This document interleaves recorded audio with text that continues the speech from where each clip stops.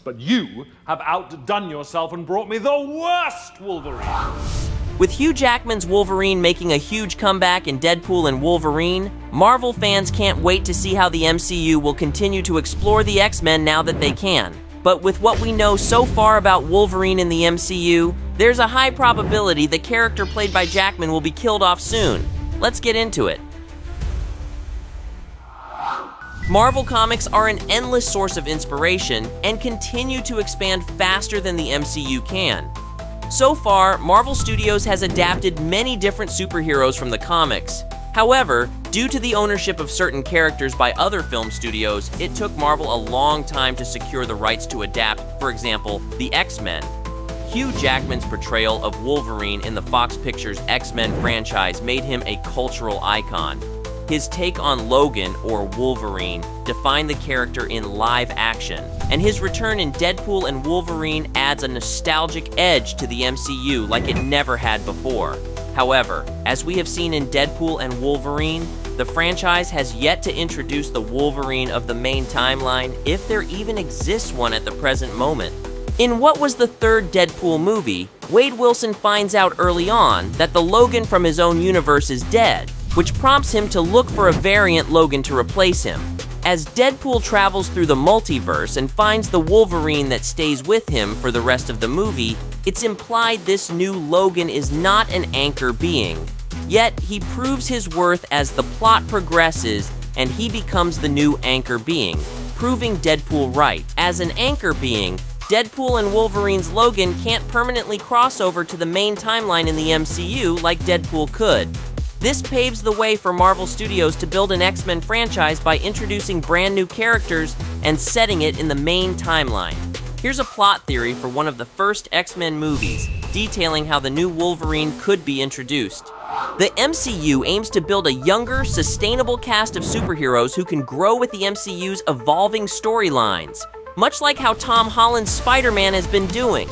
Although Marvel has recently brought back not only Hugh Jackman but also Robert Downey Jr., the overall cast is being slowly renewed and important superhero titles are being passed on, like Captain America and Black Widow.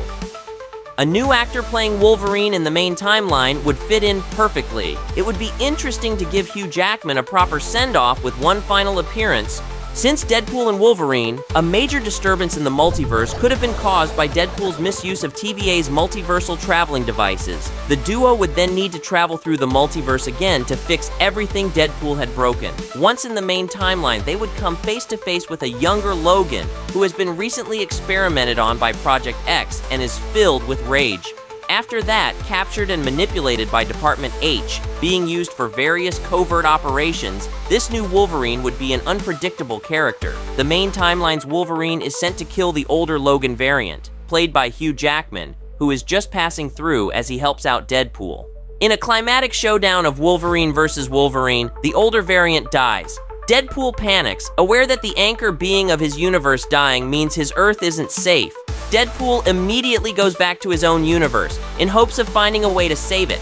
Such a story could pay homage to the Wolverine played by Hugh Jackman that we all know and love by giving him one final adventure, with only himself, or a variant of himself, being able to ultimately stop him. With Jackman's Wolverine given a fitting send-off of epic proportions, the MCU would be able to now develop this brand new Wolverine in the main timeline. Having killed an older version of himself from another universe, the Logan of the main timeline would start his tenure in the MCU with a very dark tone. This Wolverine is a younger, raw version who doesn't carry the same seasoned experience as Jackman's, offering the MCU a chance to build the Wolverine arc from the ground up. Over time, this Logan can evolve. He would begin to feel guilty for having killed his variant. This could even eventually inspire the new Logan to meet again with Deadpool to try and somehow fix the lack of an anchor being in his universe. The foundation is set to explore other X-Men characters and finally have X-Men movies set in the MCU.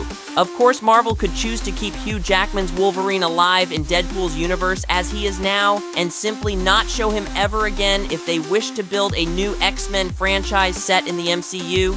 Actually showing that his version of the character died, especially if fighting his own younger self in the main timeline, would not only be more respectful to the character as he's written off, but also help differentiate the MCU Wolverine's arc from the previous one in the Fox movies.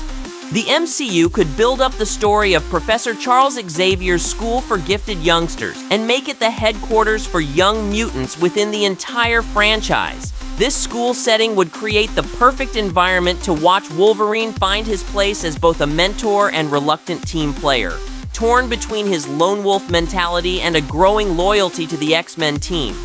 It's a setting that has a familiar charm since it has been adapted many times from comics to other media, but allows fresh narrative directions at the same time. For instance, Marvel can recreate the iconic rivalry between Wolverine and Cyclops. They disagree on how to treat the young mutants at the school, which is a constant conflict in the comics but hasn't been a major plot point in the Fox movies. Marvel can also explore romantic subplots that earlier films only touched upon. Marvel has the opportunity to really explore Wolverine's story from scratch. Wolverine fans would be thrilled to finally see certain details the Fox movies ended up missing in the 2009 movie X-Men Origins: Wolverine. A new prequel movie or show could revisit the character's mysterious past, revealing more about his experiences with Project X and Department H, his struggles with amnesia, and the slow return of his memories. In previous films, Wolverine's past has been a part of the mix, but there is definitely still more ground to cover narratively. Hugh Jackman's final portrayal of Wolverine could bring closure to the legacy he established. This passing of the torch would allow fans to say goodbye to the beloved actor while opening the doors for a new Wolverine to make his mark in the MCU. Without killing the last Wolverine off the multiverse, especially after bringing the iconic Hugh Jackman back to the role, it would be difficult to establish a new version of the character as the most important one within the multiverse. At the same time, avoiding the introduction of a new Wolverine for the new X-Men movies would probably present narrative challenges for the franchise later on. By giving Jackman's version of Wolverine a powerful final story, Marvel can mark the end of an era while paving the way for an exciting new chapter in the X-Men saga. This way, the new Wolverine's journey would be both a fresh origin and a continuation of Wolverine's long-standing legacy, establishing that one is replacing the other forever from this point on. This wouldn't be the first time fans watch Hugh Jackman's Wolverine die on the big screen, but it would most likely be the last. Do you think that's a good way to start renewing the X-Men cast for future X-Men movies in the MCU? Let us know in the comments below. Until next time, thanks for watching CBR.